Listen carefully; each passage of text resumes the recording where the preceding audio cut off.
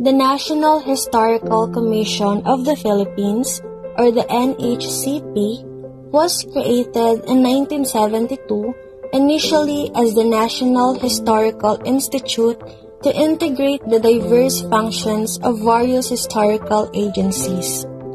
NHCP now, by virtue of RA 10086, is responsible for the conservation and preservation of the country's historical legacies.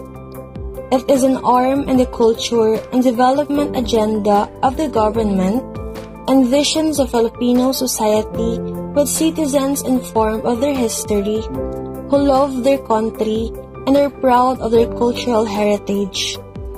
Its mission is the promotion of Philippine history and cultural heritage through research, dissemination, conservation, sites management, and heraldry works. It aims to inculcate awareness and appreciation of the noble deeds and ideals of our heroes and other illustrious Filipinos, to instill pride in the Filipino race and to rekindle the Filipino spirit through the lessons of history. Kalantiaw Shrine. The Kalantiaw Shrine was located at Batan.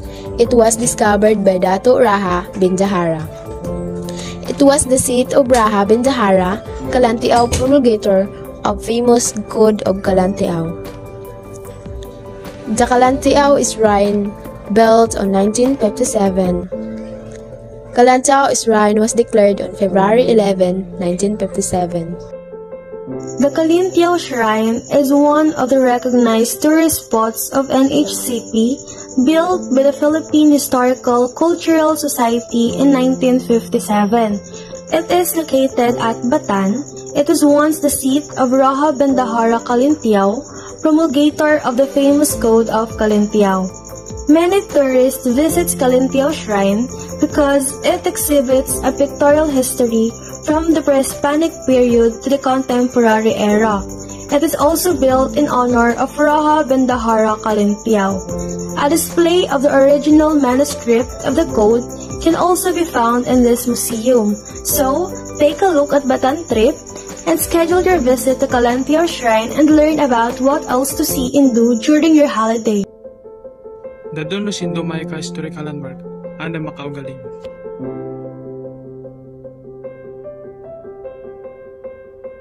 The oldest printing press here in Iloilo, so let's take a look inside.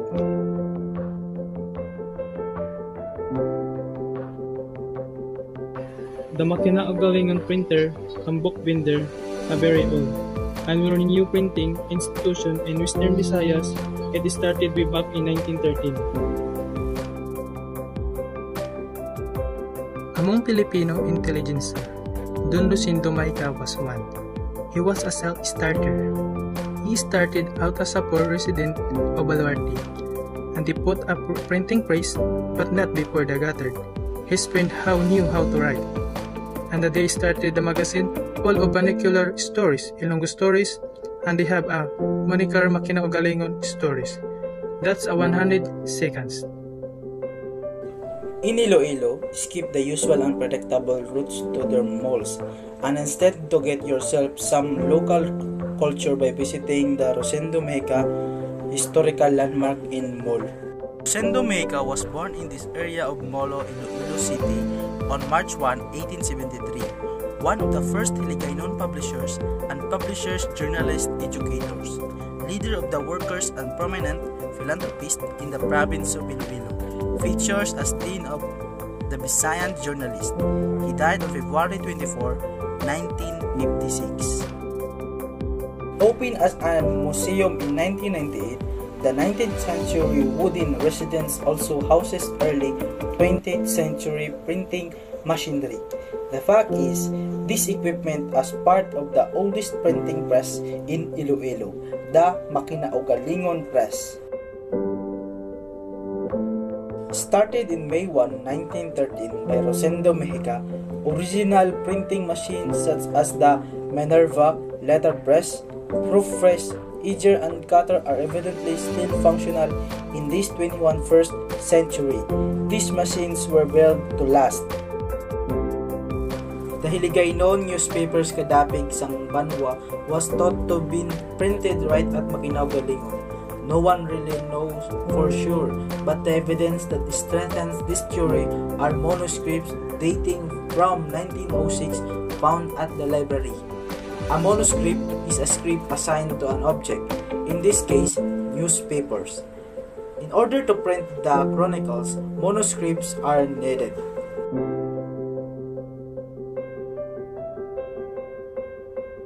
Aside from the treasures that the archives house, the residence itself holds equally fascinating objects, such as a rare early Markadamang sewing machine, a 1954 telephone directory for the few Ilonggos who already had phones then, and when telephones numbers were only 3 or 4 digits appears.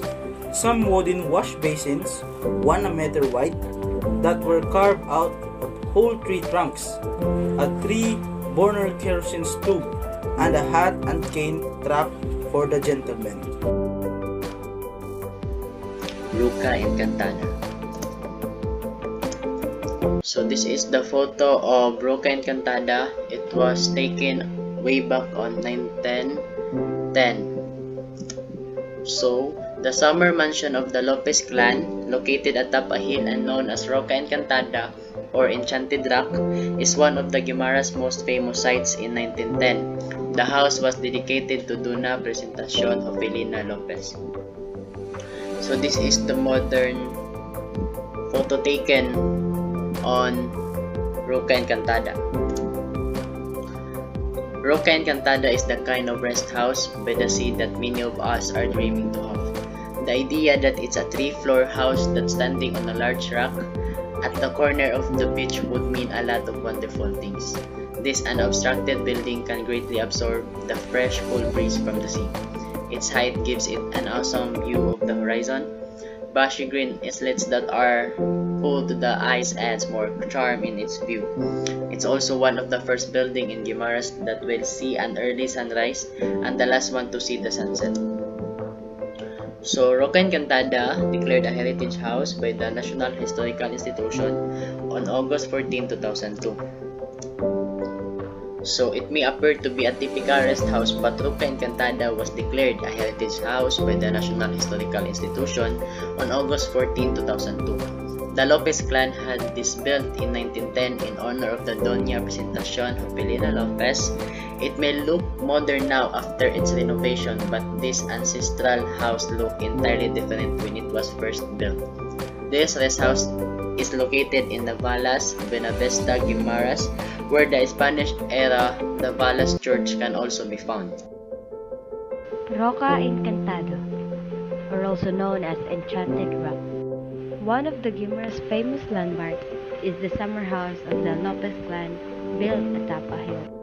Roca Encantada is located in Buenavista town, Guimaras. From Parola, Iloilo City is a 15-minute ride to MacArthur's Wharf, and from there, one can arrange transportation through the Tourist Assistance Center in the Wharf. From MacArthur's Wharf, it is another 45-minute ride to Roca Encantada. Also, there are many hotels nearby, so you don't have to worry a place to stay in. Roca Encantada is a 3-floor house that's standing on a large rock at the corner of the beach. This unobstructed building can greatly absorb the fresh cool breeze from the sea. Its height gives it an awesome view of the horizon. Bushy green islets that are cool to the eyes add more charm in its view. It's also one of the first buildings in Guimaras that will see an early sunrise and the last one to see the sunset. The stairs not only serve as entryway to the house, but a perfect backdrop for countless selfies and photo ops. But it's the grand balcony of the heritage house that offers the most photogenic views.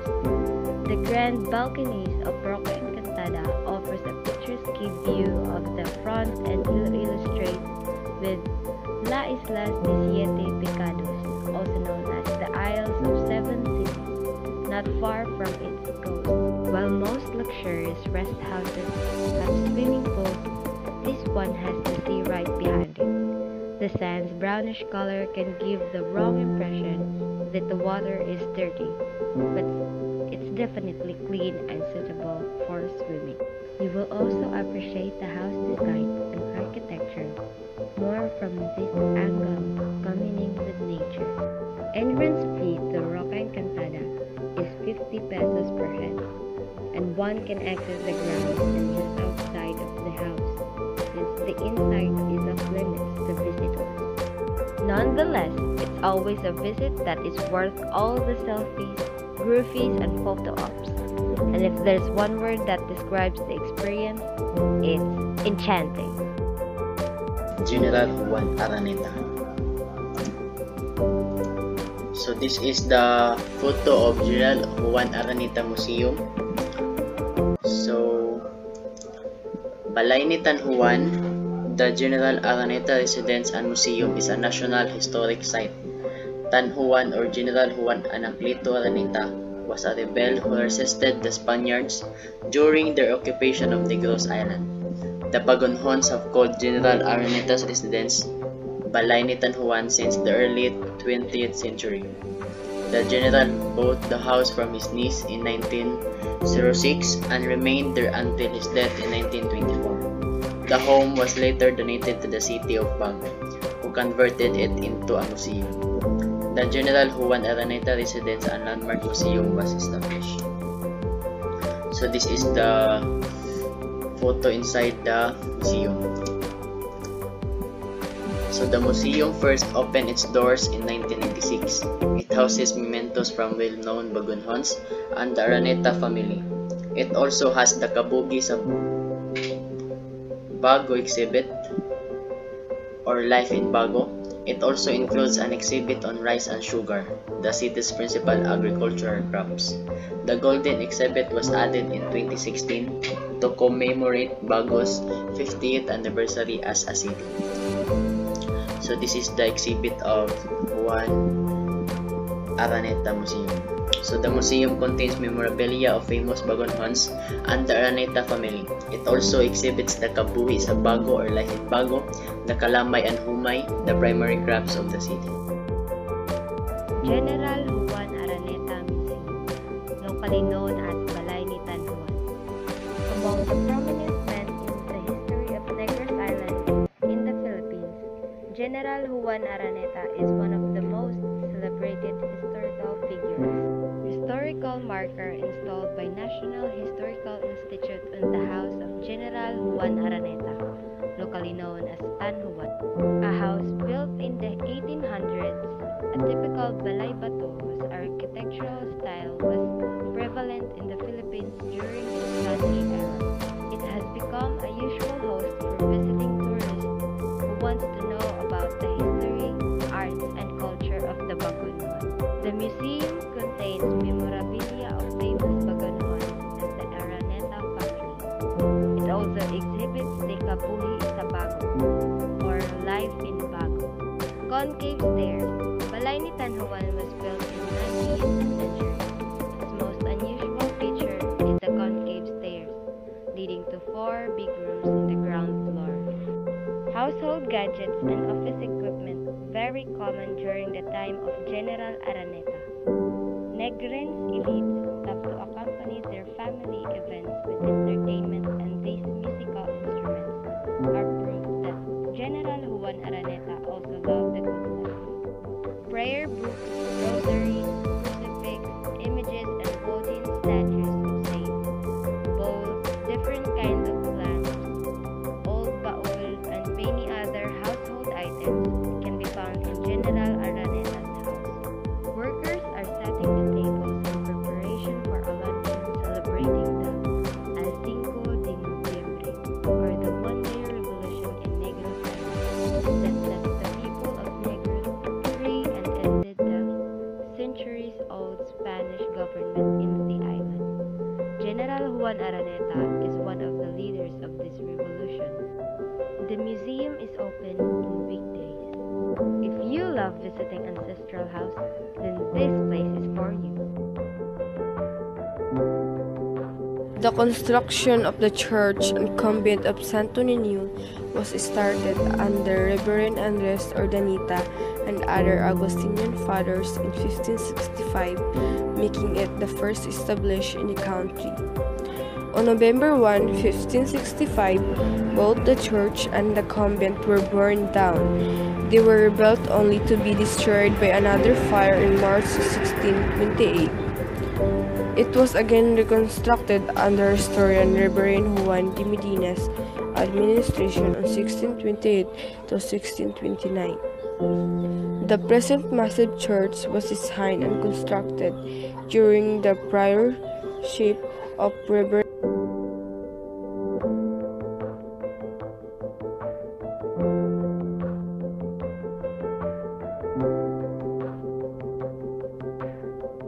The country's oldest Catholic church is located in Basilica Minor del Santo Niño de Cebu Pilgrim Center. The country's oldest Catholic icon, the Santo Niño, is known for his miracles and people's devotions that transcends religions.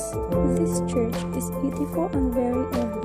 Many people go there because they admire the old-fashioned church. The people there are friendly and generous.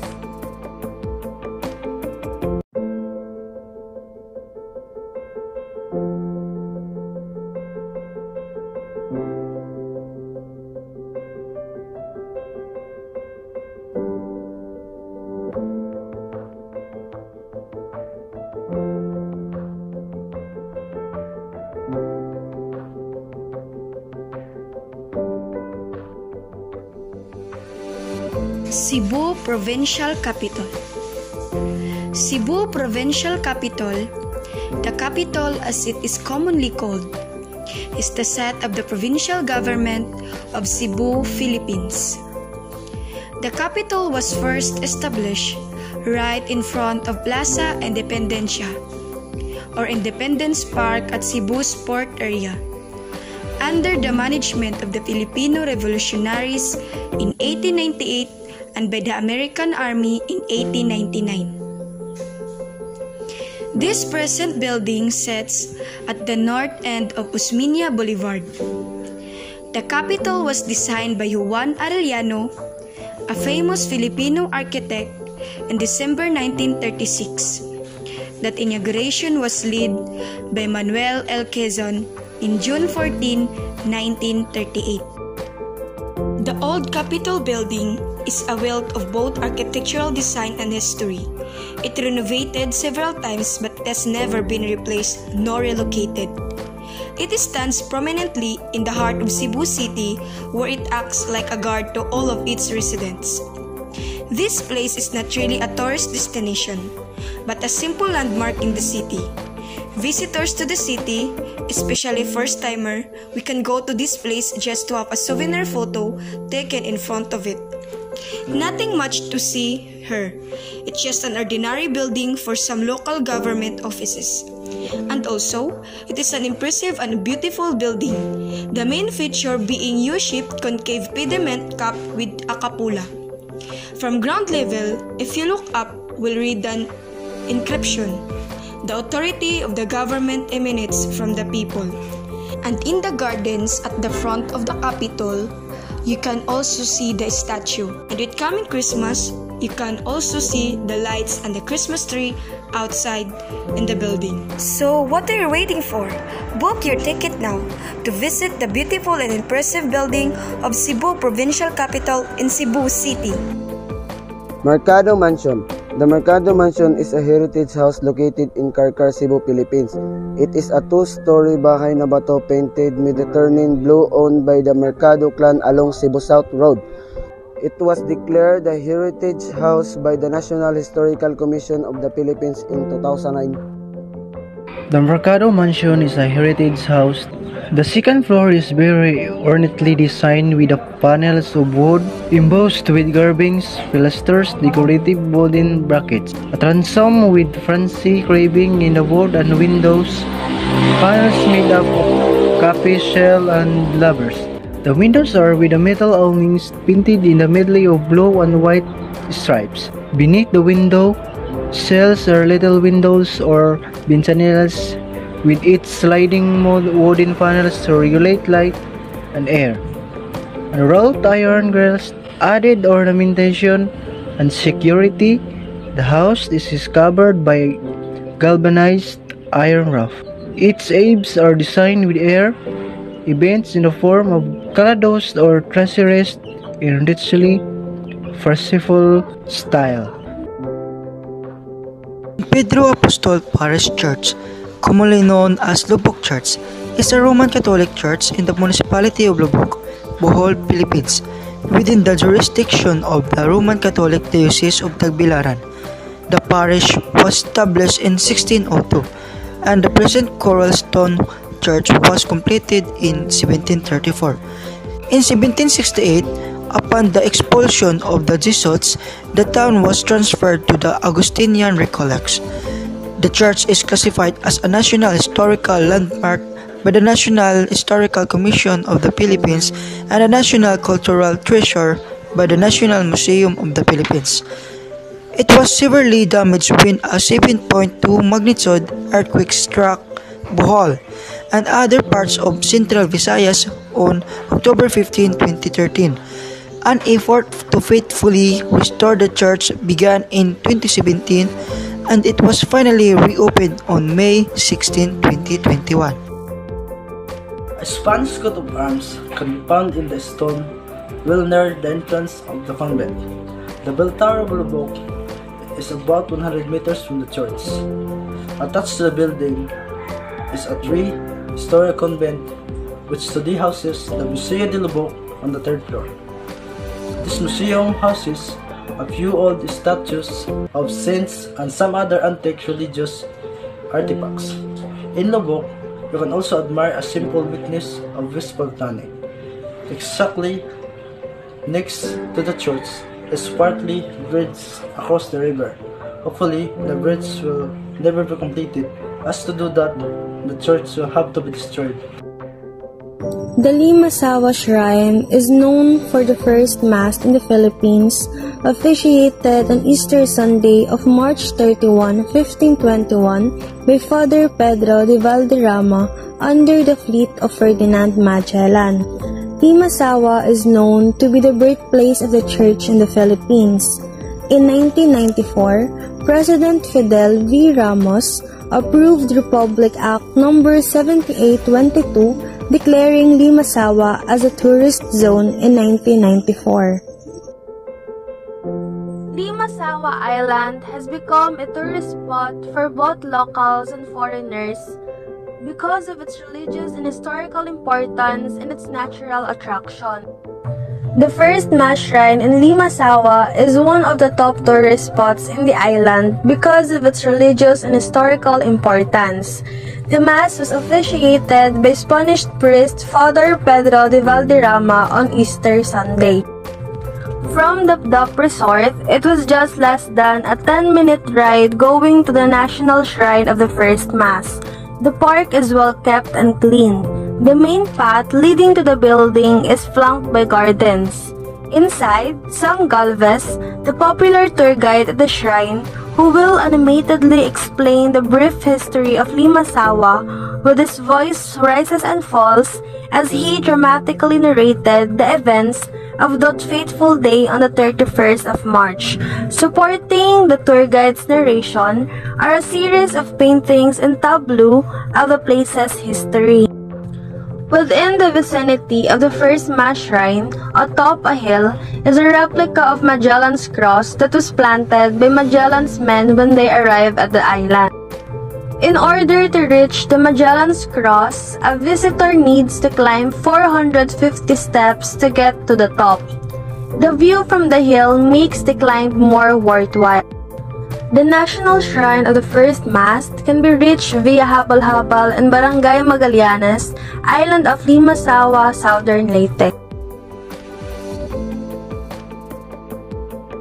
Capua Lighthouse is a lighthouse on Tito Oak Point in San Luis on the northern tip of Capua Island, northern Samar in the Philippines.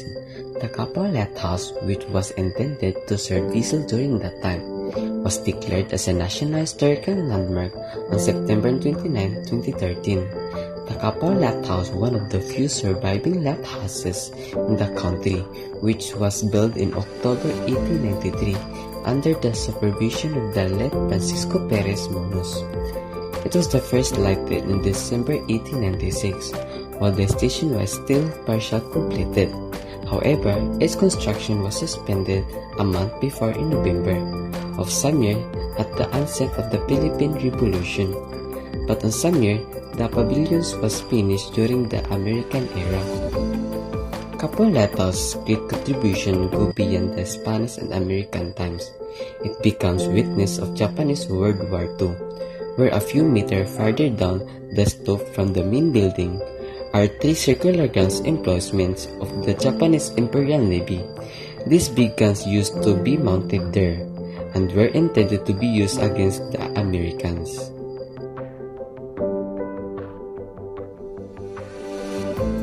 Capul Lighthouse, also known as the Faro de Isla Capul.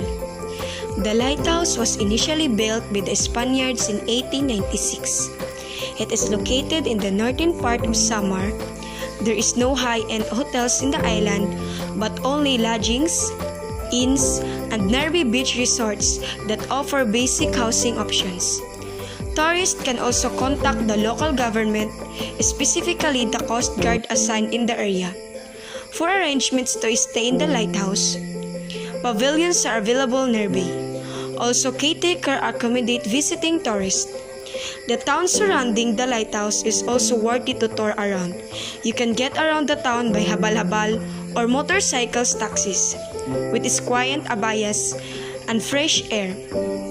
The place is also perfect for some soul searching, and the view of the sunset or sunrise are perfect to see in this place. Come and visit to Kapwa Lighthouse to enjoy the historic place and to learn its past.